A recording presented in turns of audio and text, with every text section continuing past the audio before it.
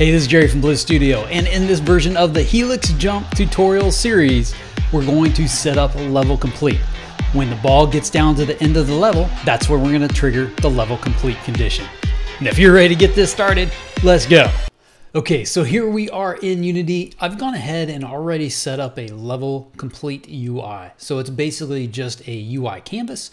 It has a panel attached to it, which is the blue background, and then also some level complete text. I'm gonna go ahead and just turn that off real quick because we don't need it on at the moment. And what I wanna do is I need to go ahead and set up a level complete platform. So one of these layers that is level complete. So what I'm gonna do is I'm gonna easily go ahead and just take my prefab of platform. I'm gonna go ahead and just duplicate that. With my Pro Grids turned on, I wanna go ahead and just drag that down to the end of my level. And there we go. So it's now at the bottom, which is perfectly fine. I'm gonna go ahead and make sure that all of these platforms are on.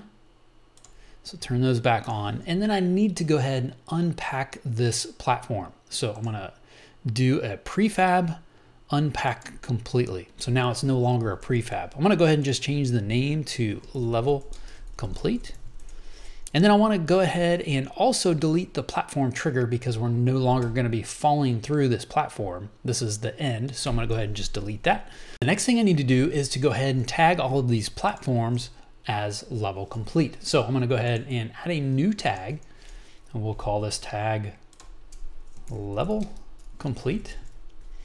Go ahead and save that, and then we need to go back to these platforms and then also tag them with level complete. So we're going to change from platform to level complete. Cool.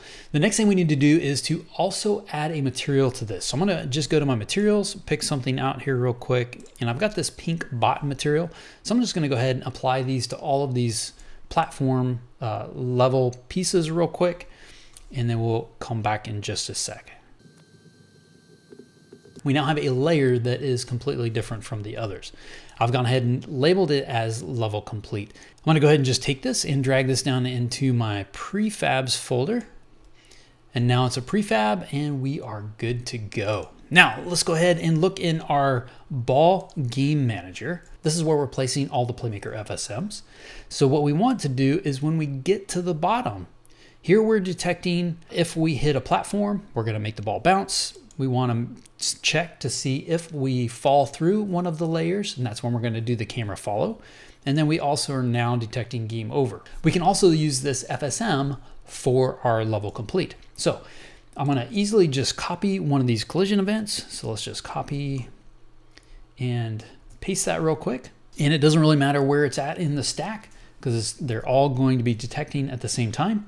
And so what we want to do is we want to detect a collide tag of level complete. So when we collide with a tag of level complete, we want to send an event of level complete. So I need to go ahead and add a new event. So we'll go level complete.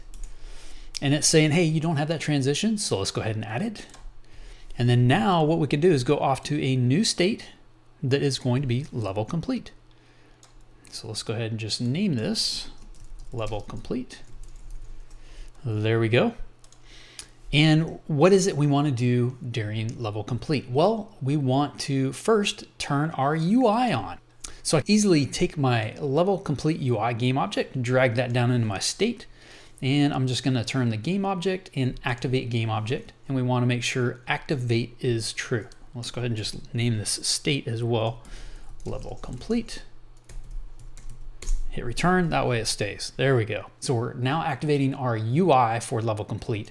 I need to also take the ball and I no longer want the ball to bounce. So how can we do that? We can easily just take the Playmaker FSM that is our ball bounce, drag that down, and we're gonna just do a state machine enable FSM and just deactivate it. So all it's doing is essentially just turning that FSM off so it's no longer gonna work. There's one more thing that we need to do before we can complete. Let's go ahead and also take this collision event of level complete. Let's go ahead and just copy that. We also need to add that to our activate camera follow. So when we do follow through a trigger, we need to check to see there in this state if we're going to do a collision of level complete. So let's go ahead and add that in as well. Add that transition, go over to level complete, Boom, there we go. So let's go ahead and give this a test real quick to see if it works. Here we go, and